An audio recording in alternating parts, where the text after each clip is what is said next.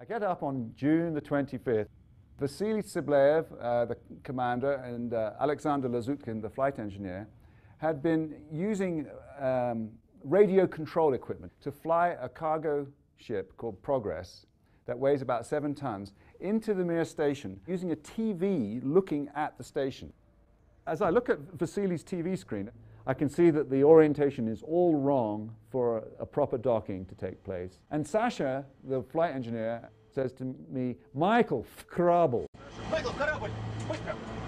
But I understood, because of the emergency in which he said it, that he meant go there to save your life. And as I float through, I feel the whole space station shudder and move around me. I'm pretty sure this may be my last breath.